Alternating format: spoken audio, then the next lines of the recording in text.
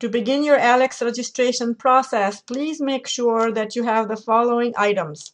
You will need paper, a pen or pencil, so you can write important information down and eventually be able to take your initial assessment. You will also need an Aleks course code.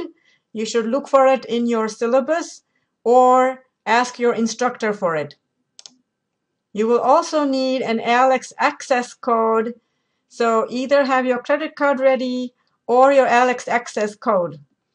The credit card is so you can purchase the access code online if you do not already have one, or you can also consider getting your Aleks access code from your bookstore.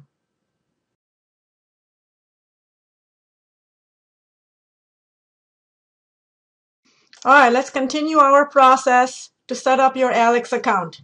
Please go to the website www.aleks.com.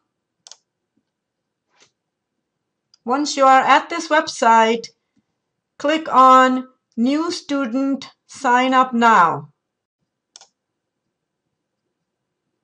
Once you're at this website, you want using Aleks with a class and put your course code in this box right here.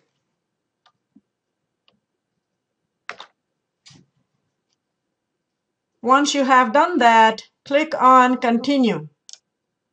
You should see your course name, the subject, your instructor's name, and your school.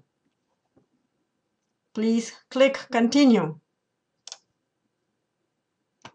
At this point, if you already have an Aleks login name, you would click the second option.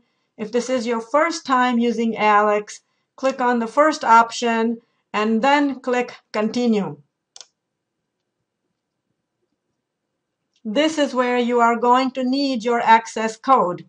If you already have your 20-character access code that you purchased from your bookstore, enter it right now in this box right here. If you do not have an access code and you're going to purchase it using your credit card, please click on Purchase an Access Code.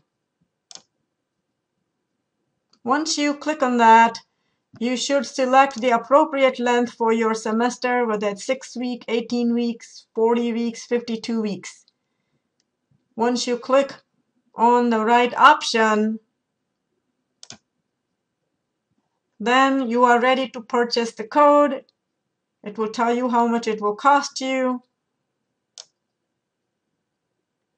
Now, please enter your email address, your school information, and your billing information, and then keep scrolling down.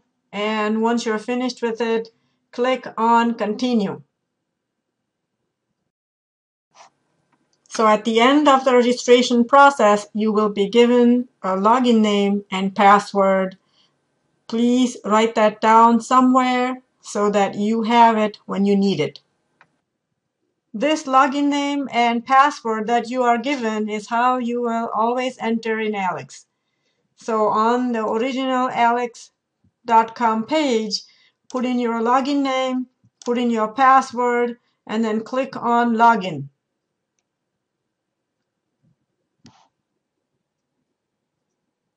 Now just follow the steps that you see on the screen. So for example, here it says click on Next. And you will go through a whole bunch of windows like this that tells you what Aleks is about. And to get started, once you click on Get Started, there will be a little tutorial, and you will have boxes like this appear that tell you what all the buttons do on the screen. So for example, here it says this part here is telling you what the main menu is, and then you have to click Next. Here is telling you notifications show up where the bell is.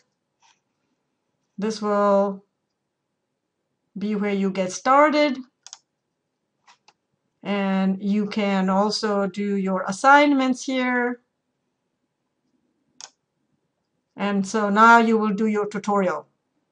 So I'll just go through a few tutorial items and the rest you'll continue on your own. So in the Aleks tutorial, they're showing you how to enter answers into Aleks.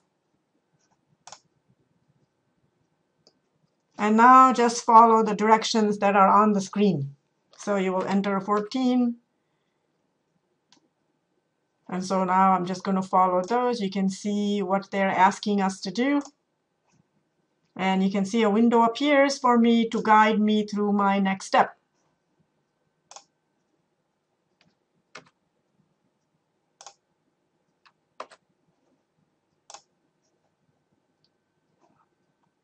So continue in this manner and complete the tutorial.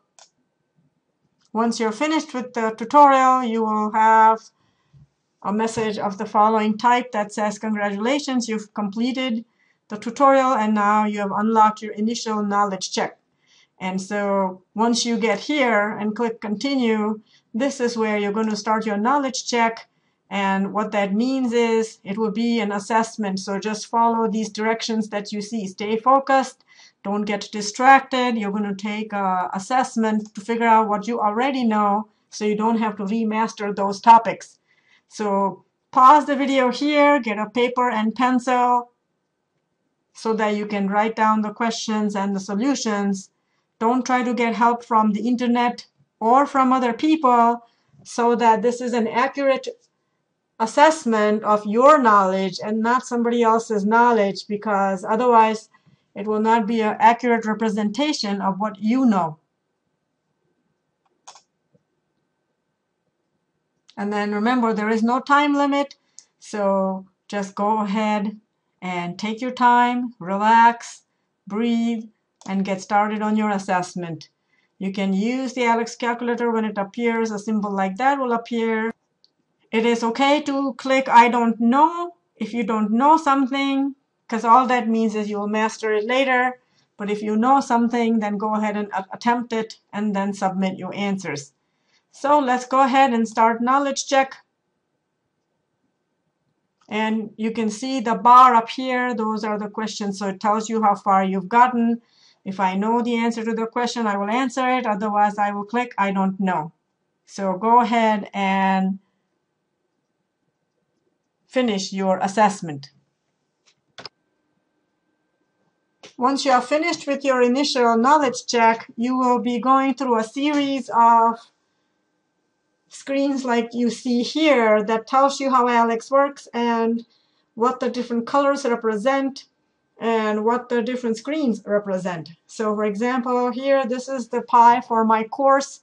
And the darker portion means that I've mastered that much material. The lighter portion means that's what I have to learn next. You'll see here, this is my whole course, and this is how far I have progressed. These are the different sections, and depending on what course you are in, the number of topics will vary. And these headings for the different sections will also vary depending on what course you are in. The course I'm in right now is college algebra, but depending on what course you're in, the number of topics and the colors and these headings will be different for you. So again, it's telling you the color part of each slice. Dark color means that's what you have mastered. If I click next, it will tell me the gray shows what I still have to learn. And so now click continue. And now you're going to start your personalizing Aleks pie. So we're going to see next. Select a slice, and that tells you more information. Says this is the slice, this is how many topics are in there, this is what I know. And on the bottom here, I'm going to scroll down just a little bit so you can see Aleks pie details. There's a calendar, start my path. And so go ahead and click on start my path. And you see here how you've unlocked learning path. Go to your timeline. Here's the timeline. I have 23 topics left. This is my personal timeline. Tells me how many topics I learn per day and how I move forward. And then see what you're working towards, including due dates, and get a quick picture of your week by week. And so we're all set now, and so let's go start our work. This is important because this is where you'll be spending most of your time, meeting objective deadlines.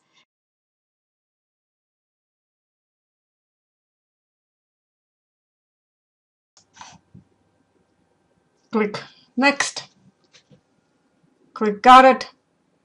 So anytime you open up topics like that, explanation will show you how the problem can be done. If you click on that little triangle, these are all the topics you can see that you can work on at any given moment. If you click on the topic, it will show up. And if you think you want to work on it, click Start. And here is the question. So go ahead and work on it or choose a different topic. And again, you can see these are all topics objective 1. Click on the objective and you will see all the different objectives in the semester. If I click objective 2, you have all those topics. And these are locked topics, which means I can't work on them until I've completed objective 1 first. And so if I click on that upper symbol there, which is the home button, it will take me back home. That symbol on the side with the mail symbol is how I can email my instructor. And so this is where you can type your message. The page that you were reading for explanation, if you scroll down, you will see how it is attached as a page. So your instructor will see that page. And then you can type in your message and explain where you were stuck, give a subject heading, and then send. So we're not going to do that now. So I'm just going to cancel this and get out of this message center and go back to my workstation. I can click Explain button. That will tell me how to do the problem right there. It's like opening a page in a textbook. So click the next button and skip button and work on the problem or choose a different problem. If I click on the home button, you will go back to your original home page. There are no assignments here. You can check your calendar. Right now I have nothing there. You can go by week or by 2 weeks or by month, so you get a glance at what due dates are. You can also filter it by homework or objectives, so you can see what deadlines are appearing soon. These tabs on the left side tell you all the things that are available to you. For example, in the instructor resources, maybe your instructor has videos or handouts, and you can click on them and open and then watch them and then get back to your home page to continue your work. And then continue your work by doing what we just were in your objective 5 pieces. All right, go ahead and have fun.